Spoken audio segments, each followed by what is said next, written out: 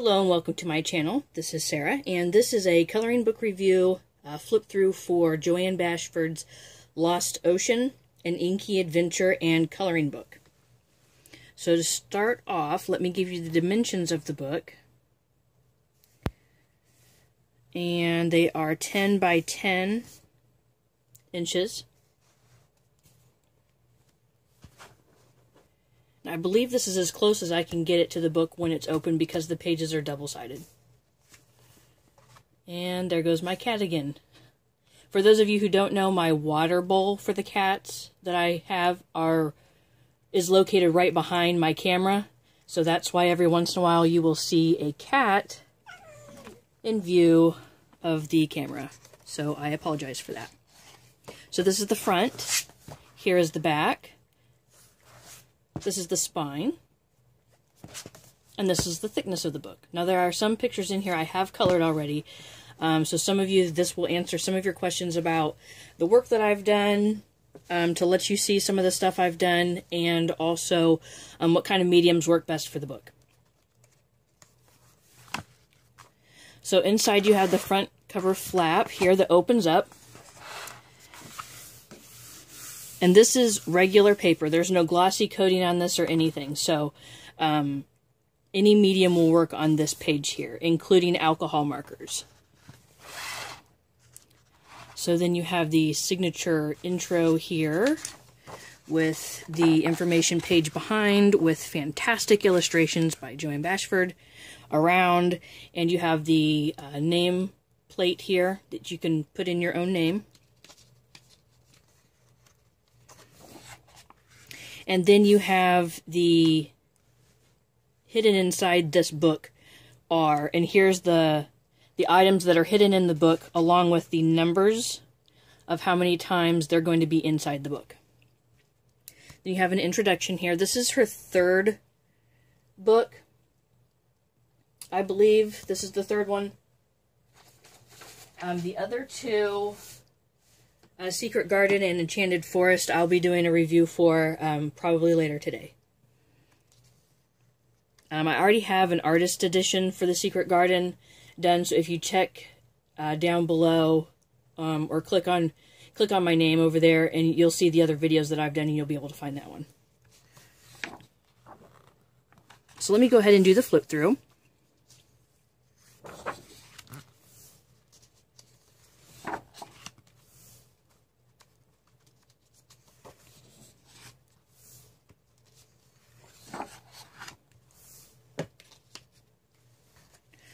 The paper quality in the book is just like all the other books that she's done. If you don't have any of her books, it is a thinner cardstock type of paper.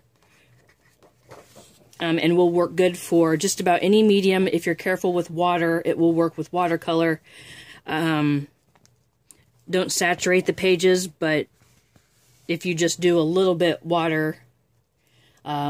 the water, it will work just fine. And if you allow your page to completely dry, the ripples will go out of it as well, for the most part. So the pages would be good for colored pencils, gel pens, ink pens, crayons, markers, water-based markers. Alcohol-based markers will run through the back side of the page. If you don't care about the back side of the page, then by all means do that, but just be aware. This is one of the first ones that I have done in this book, and I really enjoyed doing this. This is Crayola, actually. Crayola colored pencils on there. I wanted to see what different mediums would do, so I did use some different types of of colored pencils in this book, just so I could show you guys the difference.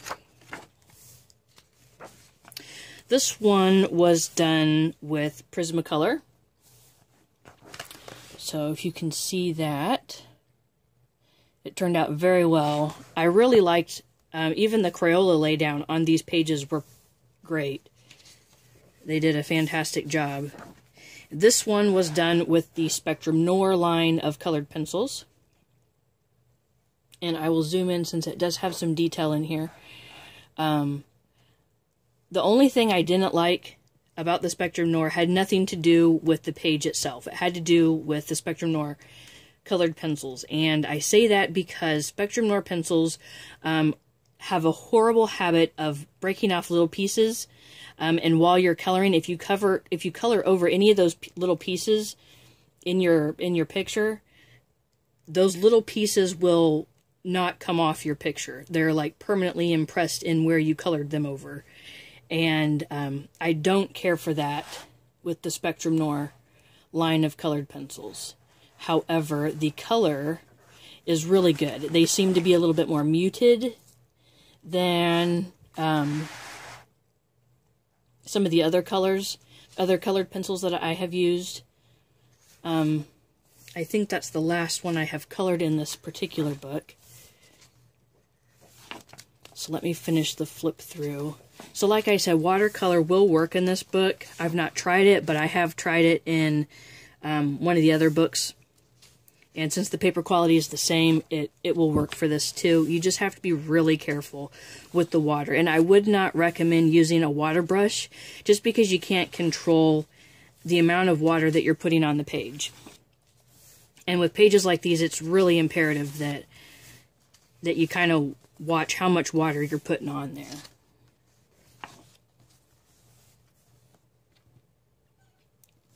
Let me get the cat gone here. There we go.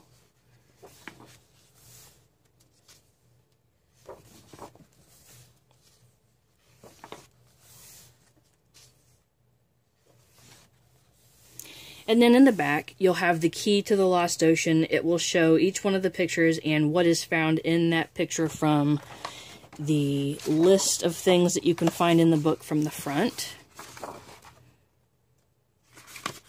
Right there. So you'll have down below, like this one says 1 diamond ring. So you'll find 1 diamond ring in this picture.